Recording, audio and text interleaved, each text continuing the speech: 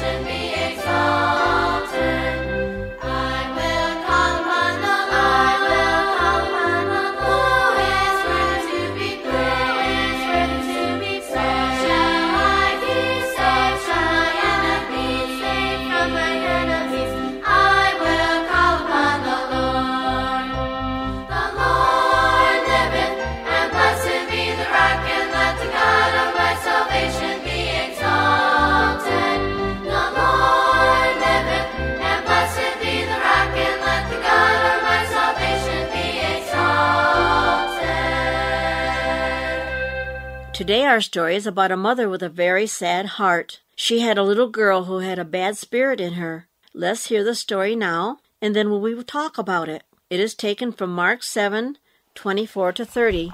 Near the land of Galilee was a small country called Phoenicia. The people who lived in this country were Gentiles, and many of them were idol worshippers. But because they lived so near to the home country of the Jews, many of them knew about the Jews' religion, which taught of only one great God over all. The time had come when Jesus wished to be alone with his disciples, that he may teach them deeper truths before he should die and rise again. So one day he took them for a long walk. They left Galilee and entered the neighboring country of Phoenicia. Here they went into a house, thinking that no one would disturb them there. But the fame of Jesus had reached to Gentile people in Phoenicia, and they were eager to see him. Soon the news of his coming spread through the neighborhood, and Jesus saw that he could not hide himself even in a strange land. Living in that neighborhood was a poor Gentile mother whose heart was very sad. She had a child, a little girl, who was tormented by a wicked spirit. This distressed mother had heard of the great healer in Galilee who cast out evil spirits, and she longed to take her child to him, but she could not go. Then the glad news came that Jesus and the 12 of his friends were visiting in a house near her home. Quickly she left her work and ran to the house where Jesus was. When she found Jesus, she began at once to tell him about the sad condition of her little daughter. But the great healer of Galilee paid no attention to her at all. He seemed even not to hear her talk. Then his 12 friends looked scornfully upon her because she was a Gentile woman, and urged their master to send her away. Fearing he might do this, she fell at Jesus' feet, worshiping him and crying, "Lord, help me!" The loving heart of Jesus is always touched when he hears the cry of one in need. He pitied this poor woman. He knew she had faith in his powers to heal her child, but he wished to test her faith. So he answered, "I am not sent to the Gentiles, but to the lost children of Israel. And it is not fitting to take children's bread and throw it to the dogs." The proud Jews called the Gentiles dogs. And no doubt this Gentile woman knew how that Jesus spoke of her and of her people. But she was now willing even to be called a dog if only the great healer would answer her prayer. So she said, "I know it is true that children's bread should not be given to the dogs. Yet we know that dogs eat of the crumbs that fall from the table. And she, a Gentile dog, wanted a crumb of the Jews. Just a crumb of the healing bread for her afflicted child. Just a crumb of the healing bread with which the suffering Jews were fed. Just a crumb, she asked, just one. Would she, a Gentile, be given none? Not long did this earnest woman need to wait for an answer from Jesus. He was greatly pleased when he heard her wise reply to his words, and he said, "O woman, great is your faith in me, and you shall receive just what you have asked. Go back to your home, for the wicked spirit is gone out from your daughter." Gladly the woman sprang to her feet and obeyed Jesus' words, for she believed that her child was well. And when she came home, She found the little girl lying on the bed, resting quietly, for the wicked spirit had gone away at Jesus' words. Elsie, we need to learn that Jesus is the only one that we can fully put our trust in. Some people just go on living their lives as if they are the only ones who are in control.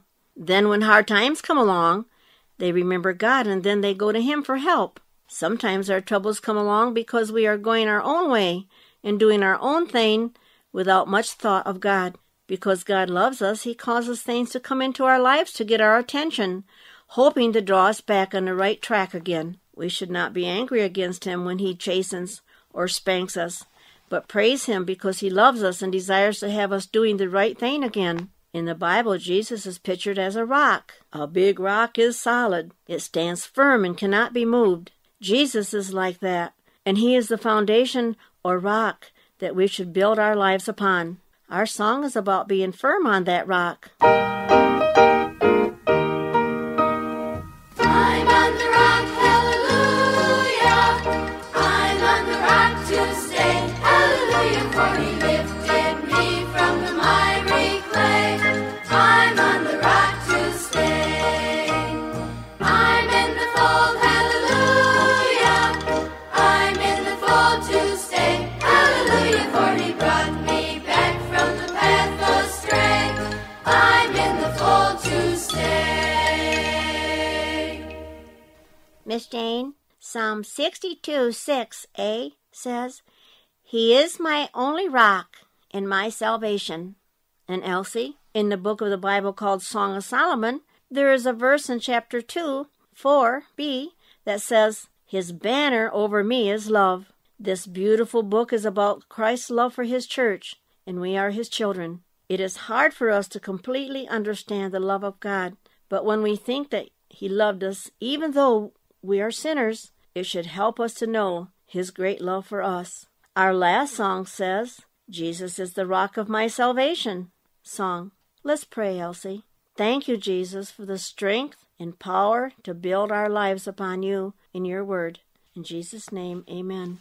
Boys and girls, listen next time for Bible and Praise Time with me, Miss Jane. And with me, Elsie.